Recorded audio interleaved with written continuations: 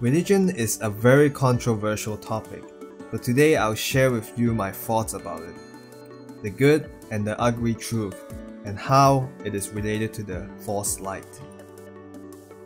Let me explain what the false light is. The false light is the opposite force, which is darkness disguised as the light, evil disguised as good, negativity disguised as positivity. And this tactic or phenomena is getting more prominent in recent times.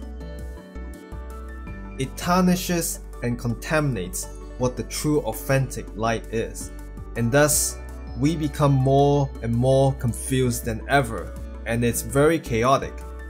And this tactic is everywhere. It's in politics, the governments, the education system, and religion, and many more. But today we're gonna cover religion.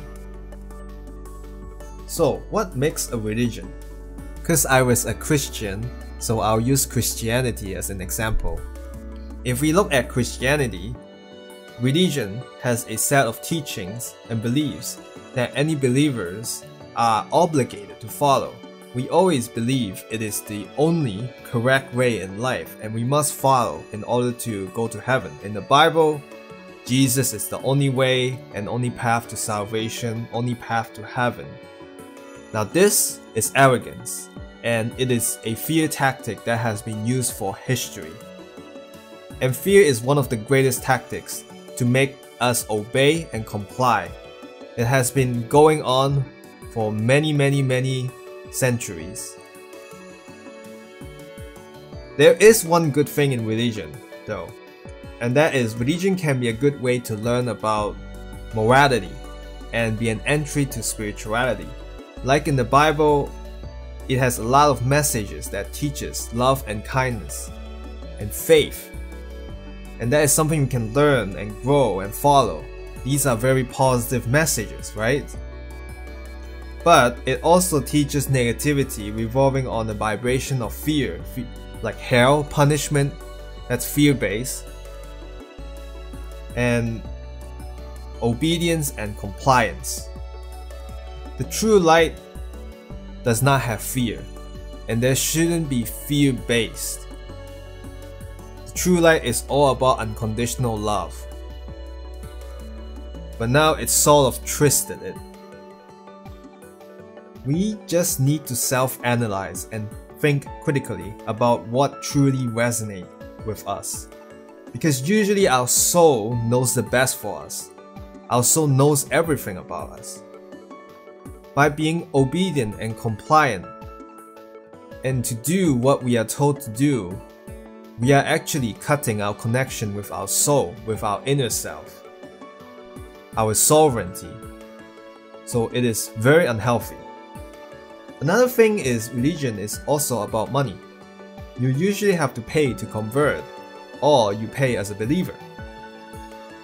For Christians, you pay 10% of your income as a tithe for the church. Now there's nothing wrong with asking for money because I believe it is fair to pay for the value you receive. I would not say Reiki practitioners should charge people for free just because energy is abundant and everywhere. They still spend their time and effort to be of your service. And religion is also a form of service. However, many religions ask for huge sums of money, and the money focuses on expanding its facilities, like making the interior beautiful and gorgeous. I've seen many religions in my country where a lot of money is focused on making their church or whatever, their facility to be very gorgeous, very beautiful.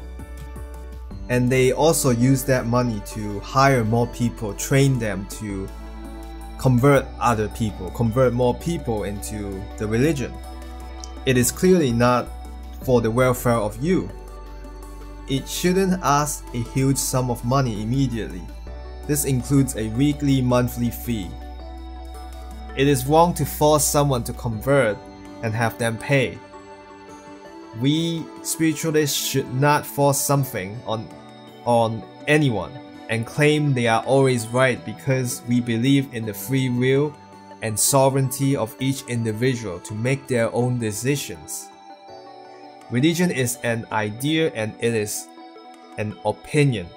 Everyone should get to decide for him or herself whether it resonates or not. Forcing someone something just because it is for their own good is a form of arrogance and a form of criticism or judgment for their paths. This is one of the most prominent traits of false light in the current world. They claim to be, oh, it is for our own good. Oh, it's to protect us. Oh, it's to save us. All of these are nonsense and bullshit.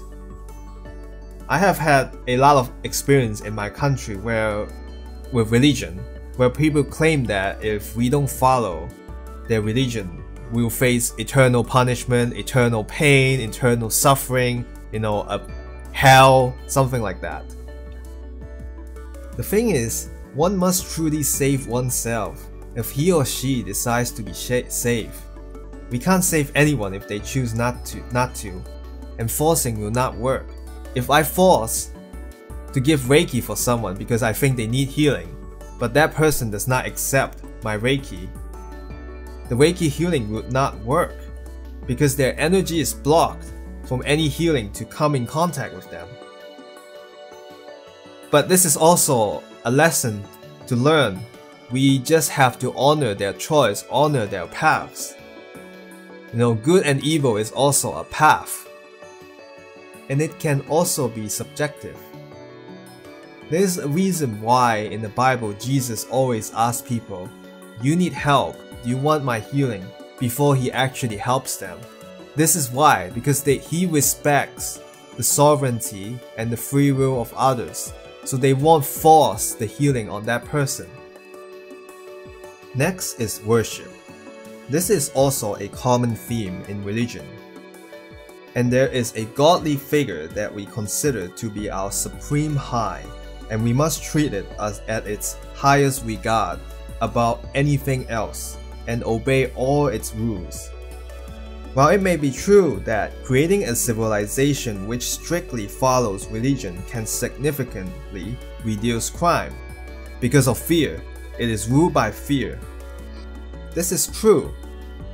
But you are essentially creating a robot or slave mentality for the entire human race, which robs the core essence of divine masculine, of critical thinking and critical analysis, and divine feminine of creativity and self-expression, because you are restricting us in all levels, which can block our ascension as a collective. As you guys may know already, in our spiritual perspective, each and every individual soul is equal because we are all connected to oneness. We are all connected to divine source. We are all part of that oneness, so there is no one who is truly superior or inferior, because we are all truly equal. But at some point in our timeline, I believe religion was necessary in order to establish moral boundaries for our lost and confused race.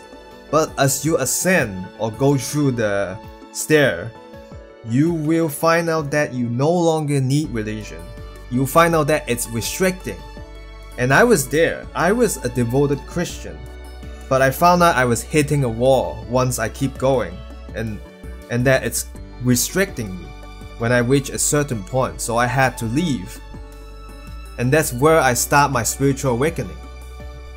The next thing is, religion is also about a group of community with like-minded ideas and opinions coming together. And that's what makes them very powerful, because they are united. And it's also a strong control mechanism if the teachings revolve around obedience and compliance. This is interesting because every believer honors each other's path as long as they believe the same God or idea. But that's not the case for outsider. To outsider, they treat it as the lost ones, the confused soul. One thing we can learn about this is we should also find like-minded people ourselves, and we should find people who share similar thoughts as ourselves to form our own communities. As you know, there is one strong quote, "United we stand, divided we fall." but respect those that do not share the same path and ideas. Do not criticize other people's paths and force them to agree with you. I believe religion is very similar to our current society, in the way that they are very rigid on believing that they are always right, and they will force you because they think they are right and it's for your own good. I believe the best way to truly convert someone, to change someone's mind is not by forcing them or criticizing them, but to be a role model. What I mean is continue to strive for your path and do what you truly love doing. And be truly happy doing what you're doing. Once you show the world you are truly happy and loving what you do, people will slowly be interested in your ideas and slowly want to learn more about your ideas and about you. Okay, so when someone wants to convert you into a religion, make sure you look for these 4 signs. These are the 4 signs of a false light religion. First, they claim that they are always right and it is the only path. And we all know that it's bullshit and restricting to any individual. You can express your own ideas and opinion, but they will say no, this is better. Second sign is they are very persistent with wanting you to convert. They will keep coming to you. They'll keep phoning you, they'll email you, SMS you, social media, they'll even go to your house. So if they are persistent, chances are it's not a good religion because it's forcing you to convert. The third sign is they don't respect your own views. I think I mentioned that already, but they immediately shut you down when you mention your own beliefs. Like if I mention my own, view and beliefs on my own spirituality, they will shut you down and say, no, this is better, you're not right, I respect your opinion, but this is a lot better than this and that. They will always show that their religion is superior than yours, your idea, your belief, everything. So there is a strong display of arrogance in it. And the fourth sign is, they ask for a huge sum of money immediately. Religion that quickly asks for money is a huge red flag. Usually it takes time for a person to learn about it, especially when they're new, they need time. And to see if they resonate or not, right? It usually takes at least a week or even a month to see if it, fits them. But if a religion immediately asks for money to convert, it's obviously not for your welfare. Even as a business, it's not a good strategy to immediately dive into selling products without the consumers learning and trying it, right? So this is a major red flag.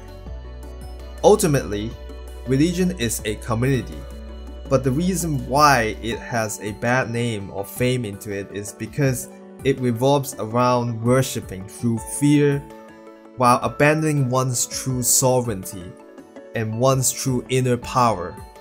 If they can flip that upside down, religion can have a better effect to the current world.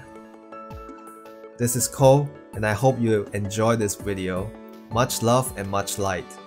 Please subscribe, like, and share the video with your friends, and I look forward to the next video with you guys.